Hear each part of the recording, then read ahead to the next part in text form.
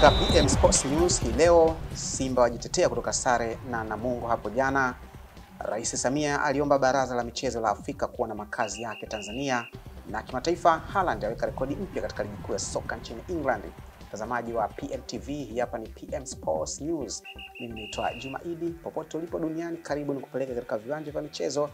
Tukianza na taarifa yetu ya kwanza, ambapo klabu ya Simba itaendelea kusalia mkoani Lindi ili kufanya maandalizi ya mchezo wa nusu finali dhidi ya Azam FC utakaopigwa mwishoni mwa wiki hii katika uwanja wa Nangwanda Sijaona kule mkoani Mtwara, ambapo meneja habari na mawasiliano wa klabu ya Simba Ahmed Ali amesema pia mchezo wao jana wa sare bao 1-1 na wenyeji Namungo, ambao kocha aliwapumzisha wachezaji muhimu na kutokana na wachezaji hao kuwa na kadi za njano hadi 2, ambao ni Chama, Tshabalala pamoja na Kapombe. Zaidi na Ahmed Ali akizungumzia maandalizi ya timu hiyo kuelekea katika nusu finali dhidi ya Azam. Kumekuwa na maswali na sintofahamu nyingi, hasa baada ya jana mwalimu kufanya mabadiliko makubwa ya kikosi, wengine wakidhani labda wachezaji ni majeruhi, ama mwalimu ameamua kuchukulia poa mchezo dhidi ya Namungo. Lakini ukweli ni kwamba sehemu kubwa ya wachezaji wa kikosi cha kwanza wengi walikuwa na kadi 2 za njano. Kwa hiyo ilikuwa ni hatari ama riski mwalimu kuwapa nafasi katika mchezo ule, kwa sababu kama wangepata kadi nyingine, maana yake ni kwamba wangekwenda kukosa mchezo muhimu wa nusu finali wa dhidi ya Azam FC. Kwa hiyo mwalimu akachagua kwenda na wale wachezaji ambao wengi wao hawana kadi, akawapa nafasi, na wale ambao wengi wao wana kadi mwalimu akaamua kuwapumzisha maksusi kabisa kwa ajili ya mchezo unaofuata dhidi ya Azam FC. Hapa namzungumzia mtu kama Kapombe, ana kadi 2 za njano, Mohamed Hussein Tshabalala ana kadi 2 za njano, Chama ana kadi 2 za njano.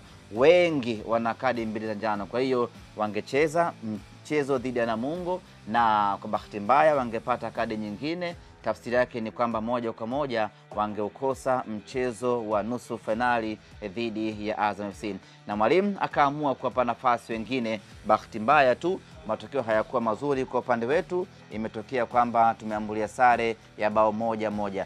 Namna hiyo umeweza kusikia kilichosababisha sare ni kuwakosa wachezaji hao wenye kadi. Lakini wakati huo mlinda mlango wa klabu ya Simba Ali Salim ameshinda tuzo ya mchezaji bora wa mashabiki wa mwezi Aprili, ambapo Salim aliruhusu goli hakuruhusu goli katika mechi 2 kati ya 3 ambazo zilizopita, ikiwamo katika mchezo wa ligi dhidi ya Ihefo na mechi ya ligi ya mabingwa dhidi ya Wydad, ambao Simba ilishinda kwa bao 1-0 katika mchezo wa kwanza uwanja wa Mkapa, Ali Salim akiwa langoni. Lakini pia mlinda mlango huyo ni chaguo la 3 katika kikosi cha Simba chenye walinda mlango Aishi Manula aliyeko majeruhi, lakini pia kuna Beno Kakolanya, lakini hakutumikia sana msimu huu. Hadi sasa amecheza michezo 4 tu ya kimashindano na kuonekana yuko vizuri katika lango la Simba kwa salama.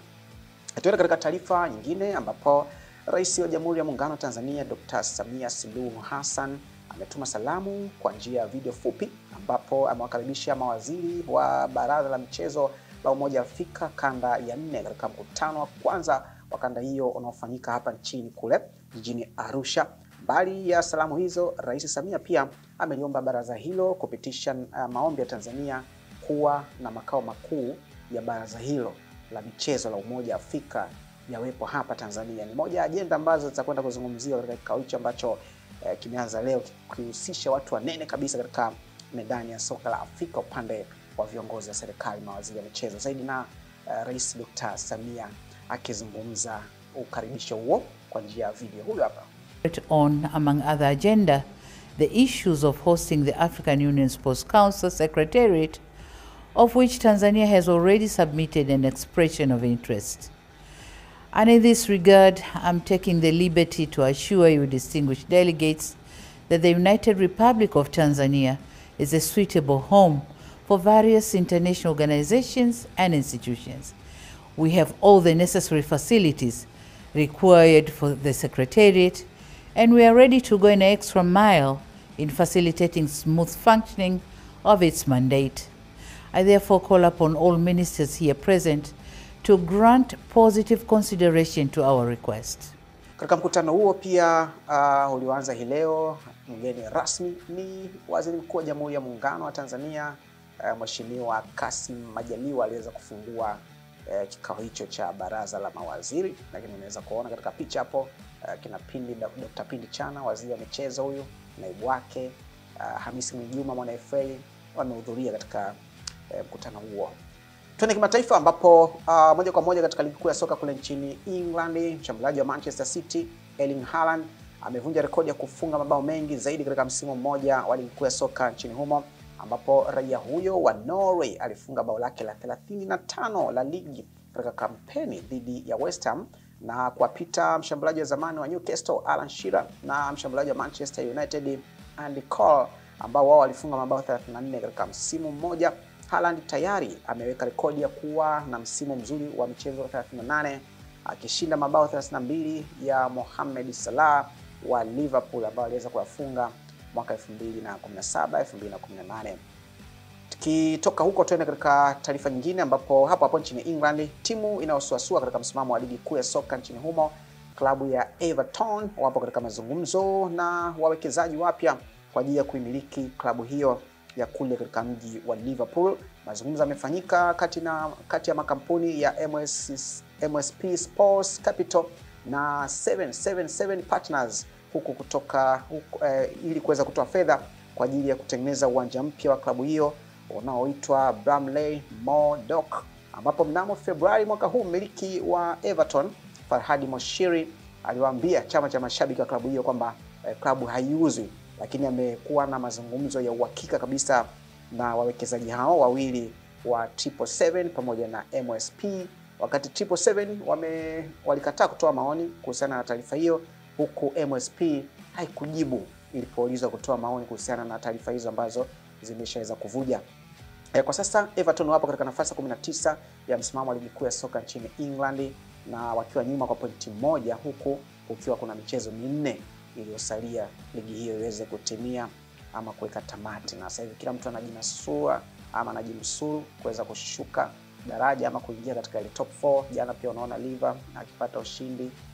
Sijajua Man U itakuwaje leo, wanashuka pia wao dhidi ya Brighton katika nafasi hizo za 4. Tumalize katika mchezo wa basket ambapo Boston Celtics iliwagonga Philadelphia 76ers kwa vikapu 121 kwa 87 tu na kusawazisha mchezo wa finali ya ukanda mashariki na mpaka hivi sasa kuweka ile level ya mchezo 1-1 katika michezo 7. Jaylen Brown alifunga alama 25 na mwenzake Malcolm Brogdon alifunga alama 23. Huyu alitokea bench akijumuisha pamoja na zile 3-pointers 6. 3-pointer ni mrusho ambao ukiurusha unakupa pointi 3 za moja kwa moja, yani tofauti na unapofunga pale karibu. Kwa 3-pointers 6 ziliweza kuchangia ushindi huo wa Boston Celtics huko katika dimba la TD Garden mjini Boston. Mchezaji wa kati wa Sixers Joel Embiid Virasta huyu ambaye ni mchezaji bora msimu wa MVP 2023-2022 alirejea kutokea katika kuuguza majeraha kwa wiki 2 nje ya uwanja. Amesema kichapo hicho wamejifunza kitu, kwamba walijua kabisa Celtics watarudi vizuri katika mchezo huu wa pili na hivyo walitarajia kichapo hicho, ila amesema watajipanga vizuri wasiweze kupoteza tena mipira kama jana ambayo ilipelekea kina Brown pamoja na Malcolm kuweza kufunga alama hizo 25 na 23. Mtazamaji wa PMTV, tamati ya PM Sports News, lakini tuangalie video yetu ya hii leo. Video yetu ya hii leo kuna kitu tunajifunza, nitakuja kuambia. Hebu tucheki. Nope. Nope.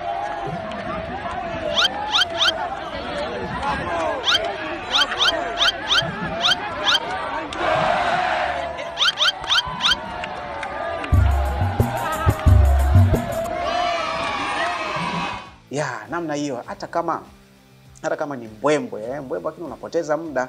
Kuna kupoteza muda kwa faida, kuna kupoteza muda kwa hasara. Anachezea sana mpira jamaa, zile freestyle ambazo watu wanazionyeshaga kwa ajili tu ya show, lakini anazitumia ndani ya mchezo ambao ulikuwa ukiendelea. Mhesabu sekunde kama 15 alikuwa anachezea tu mpira, hakufanya lolote.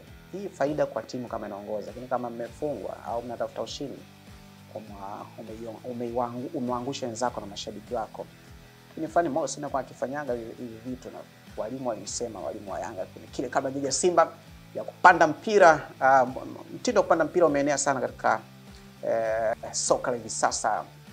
sehemu tofauti. Mtazamaji pia utaendelea kupata burudani pamoja na michezo katika mitandao yetu ya kijamii, Instagram, Twitter pamoja na TikTok kwa jina la PMTV TZ.